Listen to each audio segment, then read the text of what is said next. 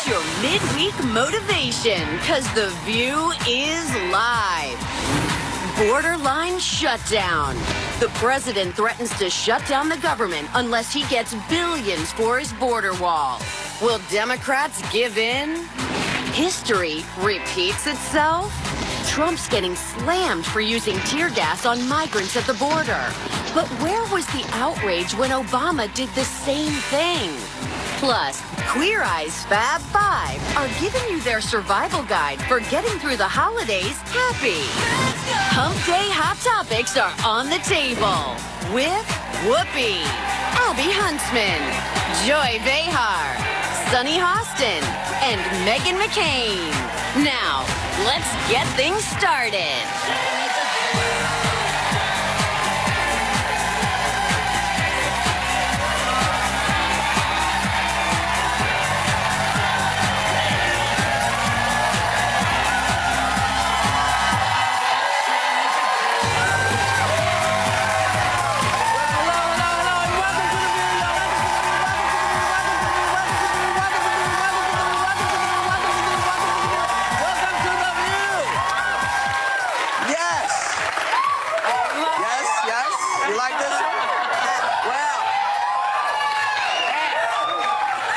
You like this one?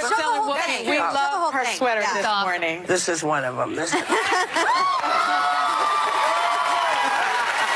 a Christmas one? Yeah, this is one of mine. And it's got pockets, it's got a hood, it's great. And, you know, I love it because it's like, I think about the incredible things that women get done, you know? Yes, indeed. And they seem to be able to do this. And I always wonder, well, maybe it's Mrs. Claus actually getting it all done. You know, maybe she's actually doing everything and nobody wants to say anything. Kind of like that Busy Philip conversation we had a couple of days where women don't get the credit that they deserve. Yeah. But so funny. There is now we're going to go to the other stuff. There's a December 7th government shutdown looming. And the guy in the White House says it will happen if he doesn't get $5 billion for his border wall. This was the biggest campaign promise he ran on. You think he's going to shut it down? You know what? Let them shut it down. Shut it down. The Republicans did in '96, and they lost the election right after that. And, you know, and the Republicans are always saying they want smaller government. This is a good way to get it. Shut it down. He's threatened us, though, already a couple times this year. He has. And then backed away. There was one point where he was asking for $25 billion, remember? Well, to build that's the wall supposed to be the real cost of the wall.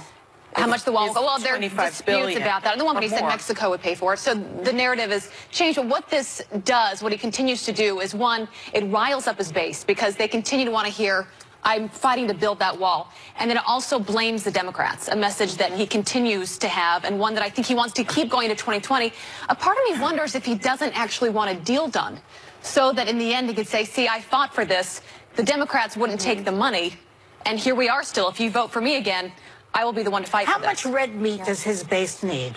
Are there no vegetarians in this space at all? I don't get this whole thing. You know, at first he said Mexico was going to build the wall, right? He promised Mexico pay for the wall. So why do we have, as taxpayers, have to pay for the wall? The first thing. And the second thing is, I mean, if you look at the statistics, since I think it was 2010, more Asian immigrants than Hispanic immigrants have been coming into this country. And so for me, this issue is a racialized issue. He's concerned about black and brown people coming into the country as opposed to the other folks that are coming into the country. And that really bothers me because if he's giving his base red meat, then he's racializing this situation. In my view. The government shutdown has happened twice in 2018 alone. Democrats over DACA, and the second shutdown was in February over the country's borrowing limit for the Texas and Florida, Puerto Rico relief disaster. I will say, more than anything... What about the one I mentioned, 1996? I know, I'm just saying in 2018, the recent time it happened. I hate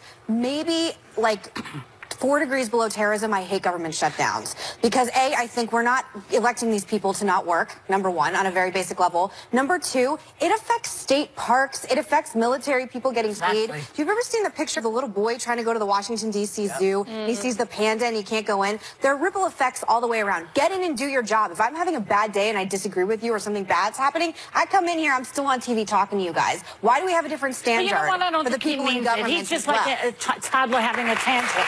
Shut it down, shut it down.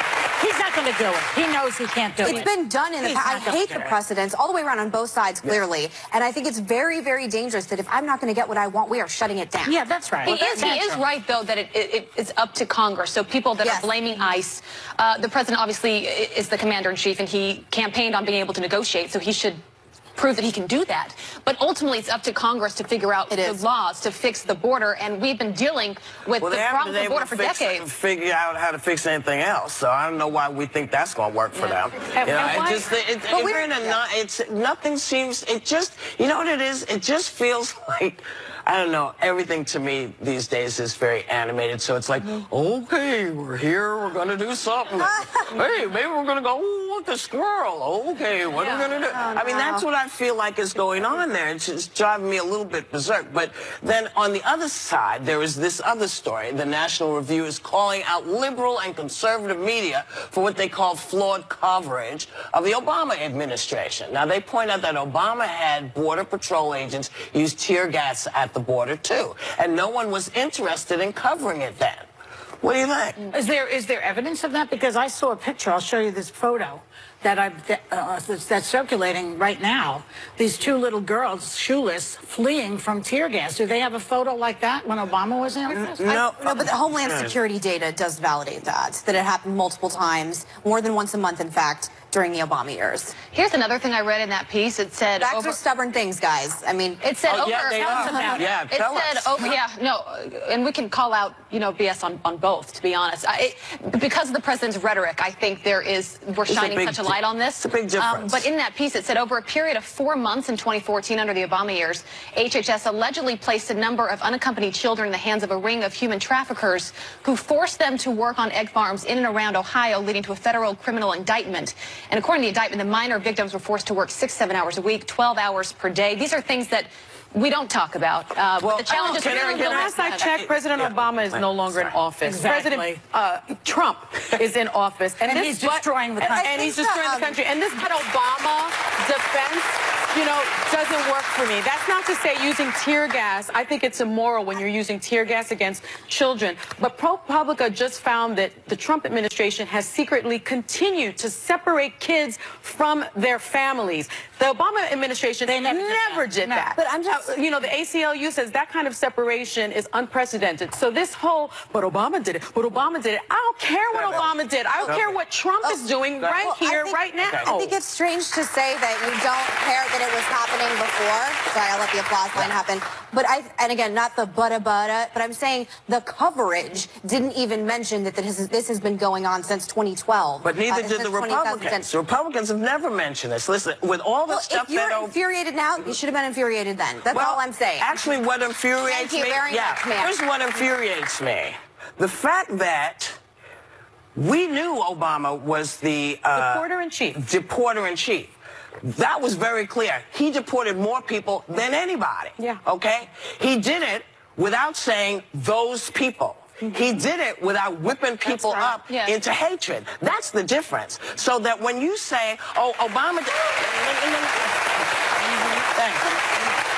So this idea of, well, he did it, well, yeah, he probably did. And we're aware that he was a deporting fool if you read the statistics. He deported folks. Everybody said, hey, we don't like this part of it. But I also remember there was no help from Congress. There was no help from the Senate. Nobody was there saying, hey, we're going to stand with you. So where were the Republicans if they knew this was happening and they felt that it was wrong? I guess they didn't think it was wrong.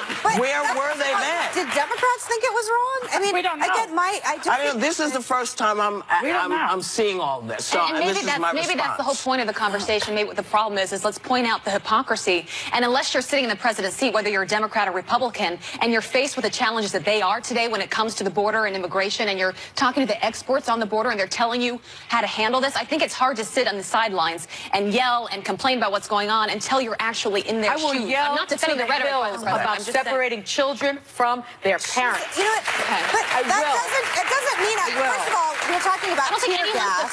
We're talking about tear gas. I wasn't talking about children being separated. And the other thing I want to say is that I come on here a lot and concede when Republicans are making mistakes. I did it yesterday. The woman who just became senator of Mississippi. I did it when I was talking about Hillary Clinton. It would be nice if my friends on the left once in a while conceded that they were wrong. It's just, it's not that. I'm sorry, wait a minute. Wait a second. We're not responding to that. We're responding to the whataboutism that goes on. I think it's a fair comparison that you're not mad when Obama did it, but you are mad when Trump did it. I'm calling BS on that. You want to finish this conversation? No. Yes. And this is The View. We'll be right back. Later, facing facts. White House Press Secretary Sarah Sanders gets fact-checked in real time for her climate change comments. But will it make any difference? After facing presidents. Okay, next. Movie stars. Oh, baby. Just start rubbing it on it. Pop stars. I just found out that Lady Gaga and I have the same gynecologist. I'm just sharing. And with that. And even doing this. It's true. It's real. It's not very pretty, but it's real. Yeah, she's seen it, been there, done that. So if you're Joy Behar, what do you do to celebrate 20 years on The View? I drink a glass of wine and take off my brassiere. What do you do? Well, tomorrow, we're saying, oh, joy, with a celebration 20 years in the making. I was Barbara Walters' favorite. Just saying. You were. Tomorrow on The View, only on ABC. Still ahead, Queer Eye's Fab Five are showing you how to love yourself and love your life.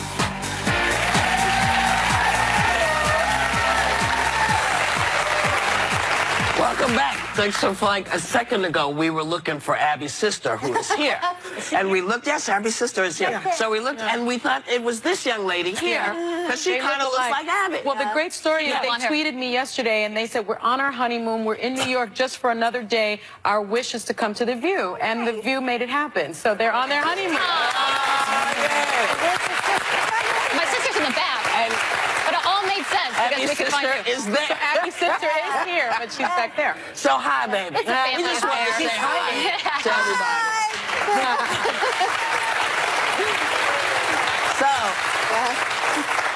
this is so weird. I can only hear with a quarter of my ear, and I can't hear anything on this side, and my nose feels this big. So, with that being said, yesterday, White House Press Secretary Sarah Sanders shrugged off the disturbing climate change report that was just released, but CNN found a way to fact-check her in real time. Take a look. And you have to look at the fact that this report is based on the most extreme modeled scenario, which contradicts long-established trends. Modeling the climate is an extremely complicated science that is never exact. The biggest thing that we can do is focus on how to make sure we have the cleanest air, the cleanest water, and the president is certainly doing that and certainly leading on that front. We think that this is the most extreme version, and it's not based on facts. Oh, no.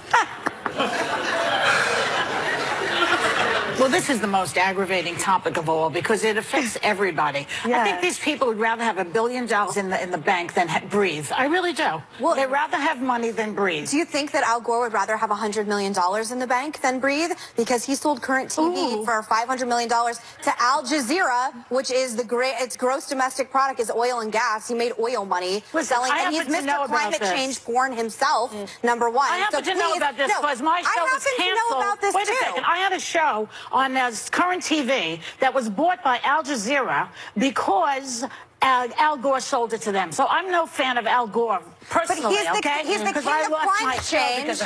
But he's the king of climate change. There's so much hypocrisy on the left with this. I'm sorry, Leonardo DiCaprio had 418 tons of CO2 last year. Every celebrity and person and advocate on the left, if you want us to start DiCaprio in office, he's a huge climate change he can make policy. He's not. You want to change hearts and minds? Stop lecturing Americans. I do take private planes. I'm not gonna lie. Because I don't want to be on a plane where I got to talk to 1 million people when I have to get where I'm going. So, yeah, there are some things that I'm going to be guilty of because I do not, contrary to popular belief, I don't walk on water. I try, but I don't. So, yeah, there is a lot of garbage there, but what's happening is we are dismantling things that have been put in place that were working, and I think that's the biggest bitch, more than whether Leo did it or I did it or Kanye. Well, and you do it because you have a fear of flying that everybody knows, but this is my issue with this. Climate change is not a left or a right issue. So to point out hypocrisy on the left or point out hypocrisy on the right, I have kids that are inheriting, you know, shorter winters, longer summers. They're not going to be able to breathe. You know, the water is heating up. That's what we need to be talking about. Not that Al Gore sold something or that Leo is. I'm sorry, this is about so ridiculous. Please stop clapping so I can finish. Al Gore made an inconvenient truth. He's the biggest. He's the face of climate change. Hands down, he made a movie that was wildly popular, won an Oscar. The United States is on track to make our emissions target for the Paris Climate Agreement. Most European countries aren't. So in the Paris Climate Treatment Accord, the Americans in the United States are meeting our limitations, but European countries are not, and there's no repercussions for that. So please don't sit here and lecture me. Because they're polluting. I'm saying we're meeting our emissions targets. The United States is meeting why is he allowing mining waste to be dumped into streams? You don't care about European countries, but you care that America doesn't. I'm an American. Let them worry about the problem is the oceans everyone contributes to, and that's the problem is we can make all these efforts. I guess it has to start somewhere. My biggest issue with this is the report that Sarah Sanders is talking about is within their own government. It's within their own administration, coming from their people. So to say that the facts don't matter, I actually think that the GOP is not going to have a choice but to evolve on this issue. Same with gay marriage, because the next generation is going to speak up. When my dad ran for president, he wouldn't have won anyway, but people said the nail in the coffin for him was when he tweeted, "To be clear, as a Republican, I believe in evolution. I trust scientists on global warming. Call me crazy." They said that was it for him. Well, you don't trust the guy who looks into the sun to see the eclipse? Here's my take on that. That's the one to trust. You look at the global politics of this. Paris was on fire over the weekend over this very issue because Macron is trying to tax average Parisians. Now, I believe in climate change as well. I also don't believe that when people like Al Gore and people like Leonardo DiCaprio with this kind of carbon footprint, that average Americans in between should be penalized, or average Parisians. Do a little research. On fire over the weekend, tear gassing protesters over this. But see, we all agree that climate change exists. Sarah Sanders sat there and lied to the American people and said that they weren't based on facts.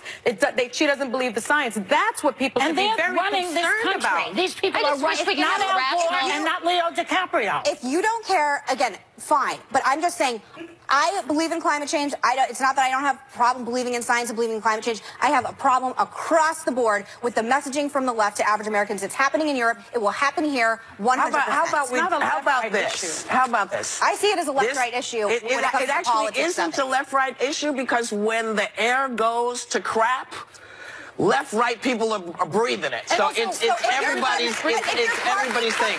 And so what I'm trying to say is the bitch about this, again, is we are on track to do stuff. But when we have an administration that is sort of unraveling all of the things that we've put together.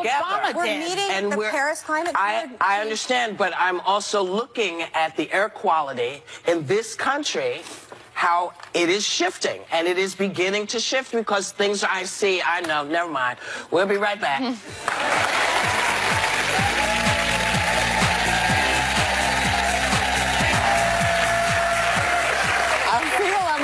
Applause disorder. I don't know what I'm hearing, and I can barely hear anything because my head is stuffed up. Yeah. I feel like it's this big. Yeah. I know. Well, I know. Tristan. Tristan? When's the last time anyone said Tristan? I don't even know if they make it. Tristan, for sinuses. When we were little, that was what you took when you have sinus issues. You take Tristan. Just nostrils and here's the whole thing. So, speaking of nostrils, a lot of parents will praise their children no matter what. But Reese Witherspoon says she agrees with Chris Rock's famous bit about being brutally honest with your kids. She admits she broke it to her child, Ava, when she was in the 3rd grade, that maybe she wasn't great at basketball.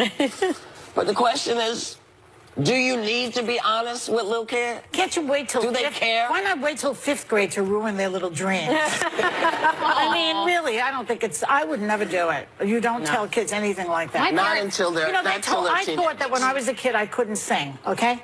I find out it's the wrong key I've been singing in. Now I Is that what the problem has yes. been? I mean, I was in these groups, and I was singing as if I was a soprano. I am an alto. And I sing in James Taylor's key. Now, they told me I couldn't sing, but I can sing in James Taylor's key. Yeah, that'll screw you up. Maybe that's my problem. I'm singing in the wrong key. That's not the problem. That's my problem. That's what you are not a great singer.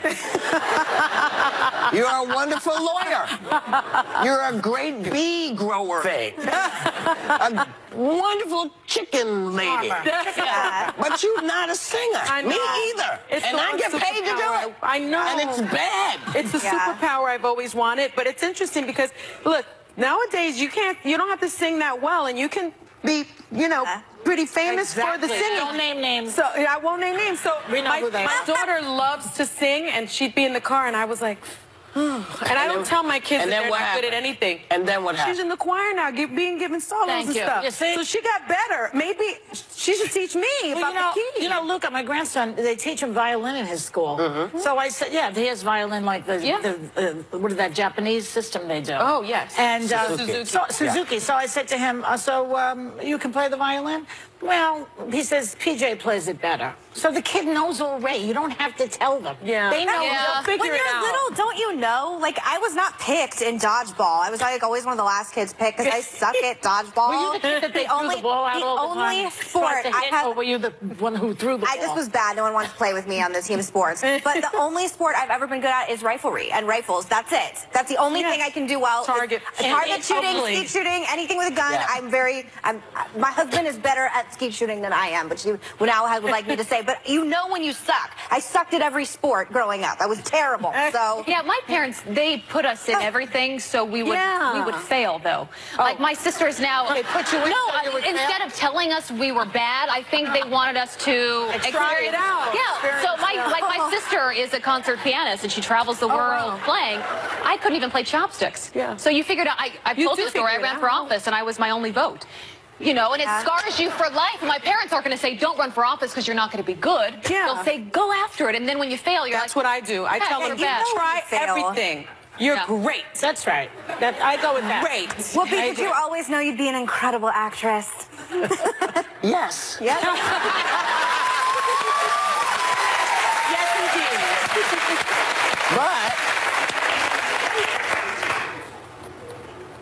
But people outside of me said it was a crazy dream. No. But in my mind, I always saw myself coming downstairs with all the great actors that I watched on television on $1 Million Movie. Yeah. So in my mind, of course, yes, I always sure. Yeah. But, you know, other people sometimes are not so sure about your dream. Did your mom push you to do it? She didn't push me, but my mother said, listen, you're either are or you're not. And the only way you're going to find out is to do it. Yeah. So this is the thing that I believe.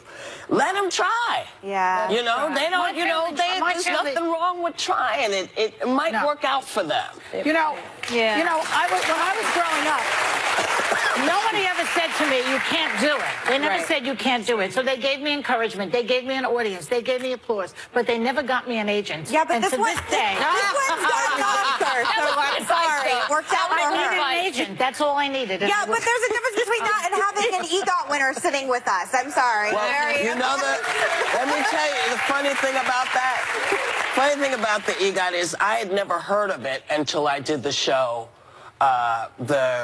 what's the show that Alec Baldwin was doing? 30 Rock. Yeah. Until I did that. No one had ever heard this phrase, EGOT. They're so few. I believe it was something that was made up for the show. I'll tell you more about it. We'll be back. I think it was that.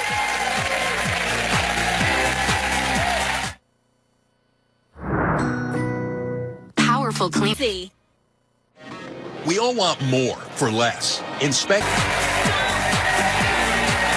So, in case you actually wanted to know about the EGOT thing, 1984, Philip Michael Thomas brought it up as a way to describe all of the awards. Wow. Then in 2009, there was a episode on 30 Rock with Tracy Morgan, who was pursuing me. Because I apparently had an EGOT. Do they know and what didn't know what? Well, yes, it is an Oscar, a Tony, an Emmy, and a Grammy. And you have to have won all four. Yes. In order to, yes. And I thought there were only about 12 people in the world that have it, right? Maybe more now? Yeah, there's several 15, more. Well, John Legend just became one. Right, that's right. Rita Moreno. Rita, I think Barbara Streisand. There's several. There are a lot of folks. 15. There's 15. Yeah, well, there's not a lot of folks. That's a small, exclusive group. It's not a lot. No, it's not a whole lot, but, you know, there you are. Anyway, do you know men and women have different ideas about what counts as... And then I say I didn't want to do this one. All right, I guess we're doing it. Let's not do it. No, because we talk about cheating all the time. It's one we talk about all the time. But NASA just made it... Yeah, well, we like cheating, too. Yes, well, we cheat all the time. If you cheat NASA, does it count as cheating or up in space? I don't know. If you're up in space, is it cheating? It is always cheating. Okay, what you do. And we're back. So don't do it. I'm sorry. Nothing makes me happier than when you yell at the prompter about dumb topics. It makes me so happy on so many different levels. You know what it is? I didn't want to talk about it either. We talk about cheating a lot, and so I just thought one of the things that interested me that you all were talking about was the fact that you weren't surprised that there were so many remotes in people's houses, and apparently millennials are very freaked out that their parents have more than one remote, because I guess the millennials have one remote that does everything. It opens the door, it goes to the bathroom for you, it does all kinds of stuff. It's their phone. It's done, but they don't understand why you have a lot of different remotes for your different televisions. Who cares? Apparently millennials do. I don't like all the different remotes. I like one remote. Manny has booby-trapped our entire house. We have so many different remotes, and then wants to explain to me how the remotes work.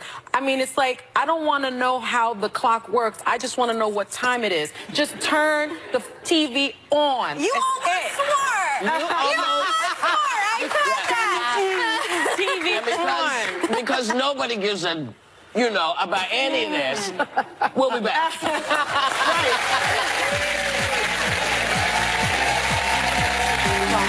An activist. It's clear the black life didn't matter. Found dead in jail. A coast-to-coast call for action. 3 years after Sandra Bland's death, does a new documentary reveal details that could change everything? Her family shares their mission for justice only on The View. Next. This week in The View, the Queer Eye crew is bringing the fab. Plus, things get marvelous with Rachel Brosnahan and Tony Shalhoub. And Joy celebrates 20 years on The View. I was Barbara Walters' favorite. Just saying. You were. This week on The View. It all centers around... Step out of the car. No, you don't have the right. Step out of the car. You do not have the right to do that. I do have the right. Now step out or I will remove you. I'm going to drag you out of here. So you threatening to drag me out of my own car? Get out of the car. And then I will light you up. Get out. Wow. That was activist Sandra Bland getting arrested after a routine traffic stop escalated back on July 10th, 2015. 3 days later, she was found dead in her jail cell. 3 years later, the mysteries that still surround her death are examined in the new HBO documentary, Say Her Name, The Life and Death of Sandra Bland. Her two sisters, Shantae Needham and Sharon Cooper, join us now. Thank you for coming. Thank you. So, Sharon, your sister Sandra's death 3 years ago sparked public outrage, mass protests in the country. Can you just remind everyone exactly what happened to her? Exactly. Thank you all for having us here. We really appreciate it. Sandra was actually on her way to the grocery store. She had just relocated to Texas to take a job opportunity with her alma mater, which is Prairie View A&M. And just in the course of, quite frankly, living while Black in America, which we all know far too well, she was pulled over by a police officer for failure to use her turn signal to change lanes. And unfortunately, she was brutalized in the field and was taken to jail, where she was found dead 3 days later. Shantae, you were actually one of the last ones, the last one to speak to Sandy in jail. Yes. We have a clip of that, actually. Let's play it. Sandy called me on July 11th to let me know that she had been arrested. I said, what are you in jail for? She said, you know, I really don't know. And she said, my arm is hurting really bad. And I could hear her talking to the guards. I wouldn't wish this hurt on anyone. Anyone. The emotions are still so raw.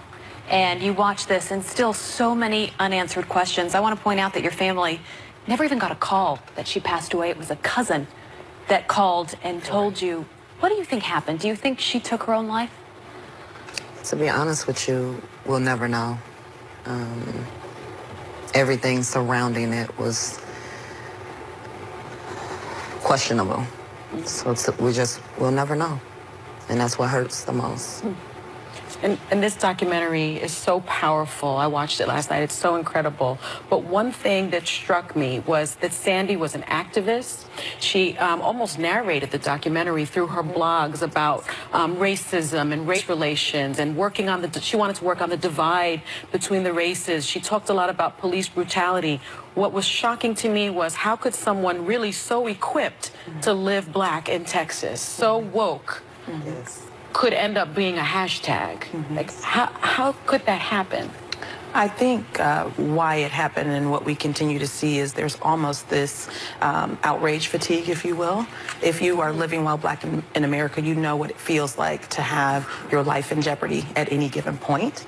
And so to that end, we know what's going on. It is the lack of response, I feel, from those who aren't impacted by it, why it's still able to happen. There are people who are of the majority who have a seat at the table, and so they need to activate their voice in a way that causes and ignite and spark for change, because we know it's happening. And when we've been on the front lines and we've been saying not only just that Black Lives Matter, but also too, we're fighting to be seen as human. And that is what this documentary shows and why it is so almost palatable, if you will, that Sandy was able to show up and narrate a documentary about her life. Yeah. Such a lot of the frustration has to do with the way officers and local officials handle the situation. And what other questions have gone unanswered in this case? I mean, we don't have our time of death. I think that was we don't have our time of death. I think that was very important. They never gave us that. Is the officer still, where's the officer? Yeah. He's no longer working for Texas. I don't know what he's doing right now, but he was fired 6 months after she passed. And there was no camera. So he was on the payroll for 6 months. For 6 months. And there was a perjury charge against him. Correct. Right? As I recall. What happened to that? And what happened with the perjury charge is that it was dropped. And what you will see in a lot of these cases, folks don't understand why people in the black community don't get excited about an indictment, because an indictment doesn't necessarily equate to a conviction. Right. And so in this instance, when the indictment came down, it was a perjury charge, which was the minimal amount. I believe he could have served a year in jail. That charge was dropped with the promise that he wouldn't practice law enforcement in the state of Texas, when quite frankly, he shouldn't be a law enforcement official anywhere. So only law enforcement in Texas? Correct. That is correct. And my understanding is, Sharon, your family reached a $1.9 million settlement in your wrongful death lawsuit with the promise of jail reform and police de-escalation training. Because it's very clear from this case that I covered when I was at CNN that he did not de-escalate the situation. He almost escalated the situation, in my opinion. What was that promise fulfilled? The training promise? I think it was fulfilled to a certain degree. We were in a position where we were able to get an act passed that, in addition to some of the issues that we had with the jail, it was that there was monitoring that they said was done that wasn't done, and there was falsification of jail logs. So some of those things were addressed in the Sandra Bland Act. Unfortunately, the police de-escalation, which is the crucial point of legislation, was left on the cutting room floor. And so while it's disheartening, it's not a reason for us not to continue to fight, which is what we do, because ultimately that is what we need in this country. Is we need our law enforcement officials to be trained appropriately so that they can handle all situations that they encounter. Especially in de-escalation. Absolutely. Especially when you know that there are kids with special needs who are out there, young black men who, you know, who are not responding to anything but someone yelling at them, and maybe, you know, so there's a lot that needs to happen between law enforcement and the citizens. Yes. Do you feel people are listening? Absolutely. Good. I think people are listening. I just hope they listen and activate what's already in them. Contact your elected officials, hold them accountable, and don't just sit at home and say, oh, that's sad. No, do something. Think about it. Call, write, go sit in the office, do something. Sharon, 3 years later, how's the family doing? Is there any closure? And if not, what needs to happen for there to be some closure here? I think for us in particular, I think closure will always be in far reach, largely due to the fact that we don't have the answers that we need. And I think at this point, the answers would come from the person who's no longer here to give them to us, unfortunately, which is my sister. What I will say is this: I think what needs to be done, in addition to what Shantae already expressed, is that those who have the power, who are in boardrooms, who have a platform, who have a voice, who can actually reach people, those are the folks who not only need to be an ally for change, because we talk a lot about allyship, but need to be an accomplice for change. You have to be willing to stir some things up, quite frankly. You have to be willing to amplify your voice. Do exactly and speak what your louder. sister did. Exactly. And we, of course, over the weekend just had another life taken. And so that's a family who's just entered into this Mishegas of sorrow. What can you tell them to help them through this? Because you've been, you know. I want to talk to that family. There's a couple other families I've seen as well. You can't remember because there's so many, right? What I want to say to that family and to the public is to grant that family and those who have lost their loved ones the same amount of grace and mercy that you would expect when you lose a loved one. There's an immense amount of unsolicited publicity that comes with it. It's a catch-22. And so respect their space. Respect their space. Respect their boundaries, and the best thing that you can do for them is to pray for them and respect their wishes. And when they're ready to come forward and have their story be told, let them tell their story on their own terms and in their own time. Thank you. Thank you for coming. Thank you, Shantae, and thank you, Sharon. Thank you for having us. Say Her Name, Life and Death of Sandra Bland debuts December 3rd. Do yourself a favor. This could be any one of our family members. Watch this. We'll be right back.